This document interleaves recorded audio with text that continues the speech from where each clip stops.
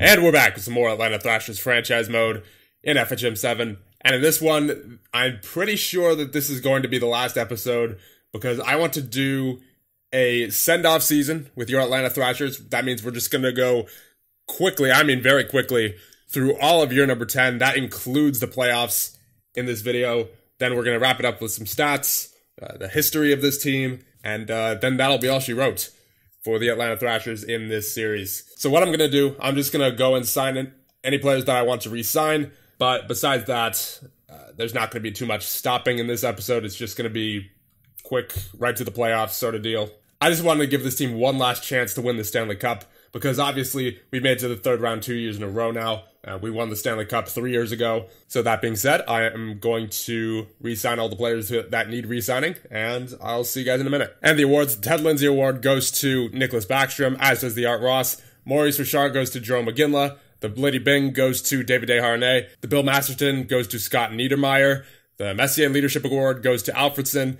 The Jennings Trophy goes to Vaucoon. The Hart goes to Backstrom. The Conn Smythe goes to Howard. The Calder goes to John Tavares on Tampa in this universe. The Norris goes to Jay Bowmeister. The Selke goes to Pavelski. The Vesna goes to Anderson. The GM of the Year goes to Jim Rutherford. And the Jack Adams goes to Don Sweeney. So Nicholas Kronwall is available in free agency. And he has a 65 grade, which I can only guess is mostly from his defensive grades. So I think I'm going to offer Kronwall here because if we take a look at our defensive core real quick, I would like to get another solid top 4 defenseman in here because at the moment we only have Boyle, Pitkinen, Wisnowski, Ludmans, Phillips, and Salmela. And I don't exactly want Salmela playing too often. So I think we're going to go after Kronwall because, I mean, once again, this is our last chance. So we may as well. As far as forwards go, though, I think we're good to go. And I will not only meet his demand, but I will actually, just to ensure that we get him, and besides, we have a lot of salary cap available,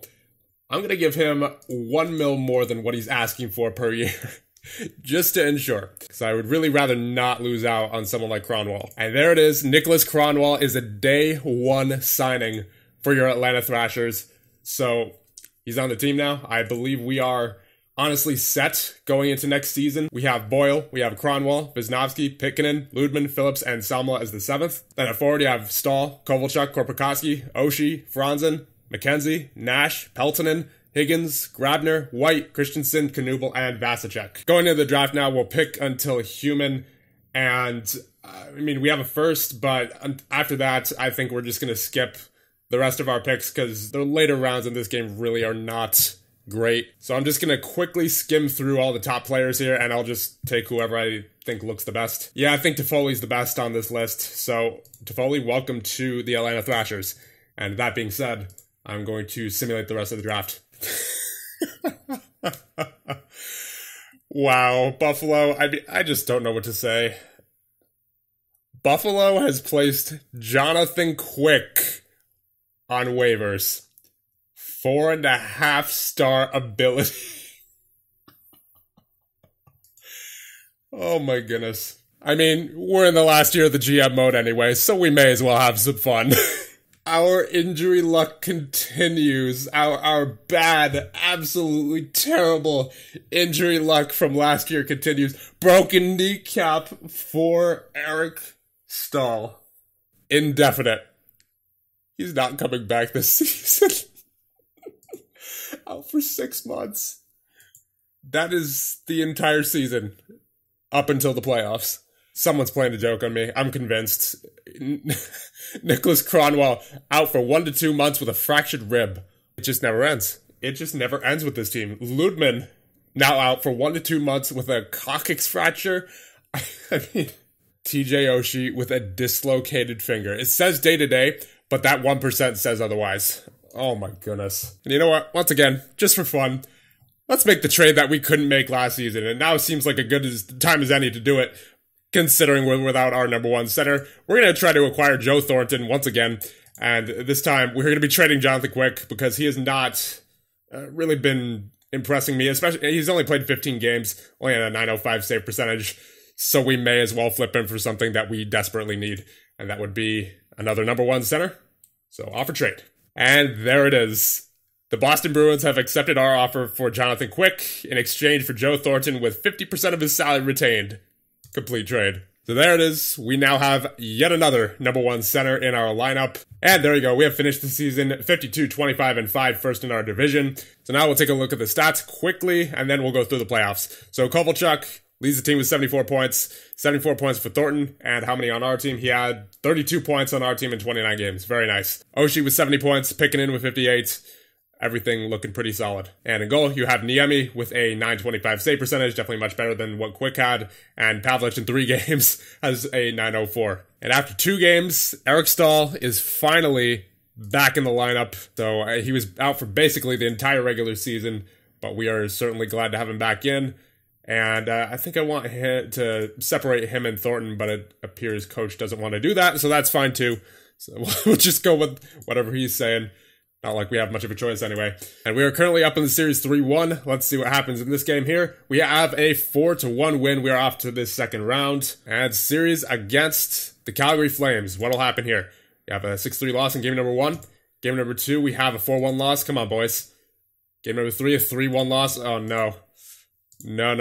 Not like this. Come on, coach. Switch up the lines a little bit. There you go. Stahl and Thornton are on separate lines now, so hopefully that'll make a difference. And I don't know why Pavlich is playing as opposed to Niemi, but hopefully coach fixes that by the time the game starts. So here we go. Game number 4. Will we be swept, or will we live to fight another day? We will be swept by the Calgary Flames. That's unfortunate. So it looks like the possible dynasty era has come to a close. We have lost in the playoffs 3 years in a row now. We lost in the 3rd round, then the 3rd round, and now the 2nd round.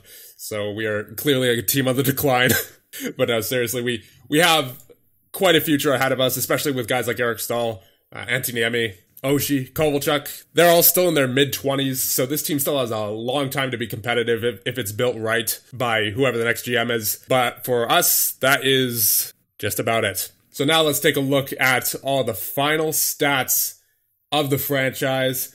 Ilya Kovalchuk with 779 points in 762 games, 314 goals. Incredible. Eric Stahl in 510 games. Of course, I think he finished with 505 last season, so he played a total of 5 games this year in the regular season. Unfortunate, but nonetheless, he was phenomenal for us throughout the entirety of this GM mode. Rick Nash in 3rd with 438 points in 631 games. Yanni Pikkinen, once again, a key part of our defensive core. Pretty much ever since he joined, really, he had immediate impact, and that was key for us in becoming a better team. Peltonen, he was, once again, just solid all around for his entire career, even into his late 30s. As a 37-year-old, he was, this year was the first year where he really had a down year as far as his grade goes, and point production dropped a little bit too. But for the most part, he was really good for us. TJ Oshie, 350 points in 413 games, easily a big part of the future of the Atlanta Thrashers. Of course, Ray Ferraro, who left our team in 2004 to retirement, I believe. And I forgot to mention, František Kabele had actually retired prior to the start of this season, so he stayed with us for almost the entire GM mode. He was certainly a trooper. And this man, our coach, Craig Guest, 521 games played and 303 wins. He had a championship under his belt. So just a great hire all around. And of course, our former coach, Nathan Layler, from 2001 to 2004. He got us started. He certainly got us started, but he was not anywhere near the coach that Craig Guest was for us. Let's take a look at game records. Kovalchuk had the most goals in a game with 4, the most assists in a game with 5 as well a year later. Eric Stahl with the most points in a game was 6. Andrei Pavlich with the most saves on February 2nd, 2010. It was 64 saves in one game. Dan Boyle, at one point in the beginning of the 2009 season, had 47 shifts in a game. Can only imagine that went quite a long way. That went overtime. That probably went overtime. And he was probably out there more often than not, I would have to say. And now let's get just a brief overview of the franchise in general. So goals against average leaders, Tim Thomas up there with a 2.22. Wins leaders, Antti Niemi has 120. And then Pasi Nurminen, who could forget this guy, with 103. He was solid for us for a few years in our first few years of the GM mode. but eventually we needed to move on from him because he just, there were better options at that point. Save percentage leaders, Nermanen's up there, as well as Thomas. And as far as the team goes, we've made the playoffs 6 years in a row. Of course, we've only won the championship one of those times, but still nonetheless, definitely a successful GM mode, I would say. And to close out this GM mode, there is one final thing that I want to do. And I'm hoping I can actually do it, because considering both these players are still active, but I want to try to retire the numbers of Eric Stahl, number 11, and number 17, Ilya Kovalchuk. So we're going to see if we can do that now. So it looks like we can. So Eric Stahl, number 11, add. So now let's do Kovalchuk, number 17. Boom. And there it is. That looks beautiful. Uniform retirements for the Atlanta Thrashers. Eric Stahl and Ilya Kovalchuk officially have their numbers hanging in the rafters of the Phillips Arena. I believe that's what it's called anyway. That being said, I'll end this one off here, and I hope you guys enjoyed this series, and I'll see you guys in the next one.